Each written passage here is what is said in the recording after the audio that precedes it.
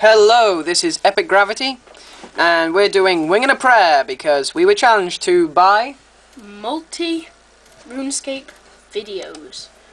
And he said, I bet you can't get Wing and a Prayer. Because that's what he sounds like. That's definitely what he sounds like. So, we gave it a shot, and we did it in our first try, didn't we, Pete? Yeah, very first try. First try. Okay, so, rather simple, you know, swamp fever, swamps, set it to easy, doesn't matter what character. Suggested items would be an automatic one, like a machine gun or a shotgun. Shotgun would be good. A bile jar or pipe bomb. Yes, because they're like two hordes, and it's good to get like rid of part of one by throwing it. It's pretty easy, really. But no tanks. No tanks. No tanks. Oh, that's actually quite good. We get 2 waves of infected, but no tanks. No, and you do see a smoker, well, smoker's tongue, and nothing else.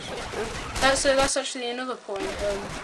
That's more luck than anything else, isn't it? Yeah, but normally if you go on like multiplayer to do this, then you'll get a lot more special infected. So we do advise to do it on Single player. Single player. And a good point is to go to this little hole here. See, just this little hole. Yeah. So once you're in this little ducky bit, just hold up there. Look in that direction constantly. The AI will keep the other direction covered.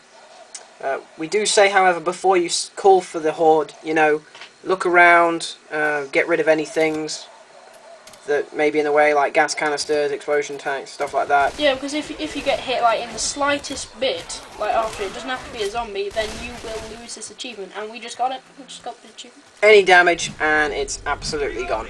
It is. There So, it is. Wing and a Prayer. Thanks for challenging us. That's how we got it. Really simple, really easy. It's been EPICgravity. Please feel free to insult us.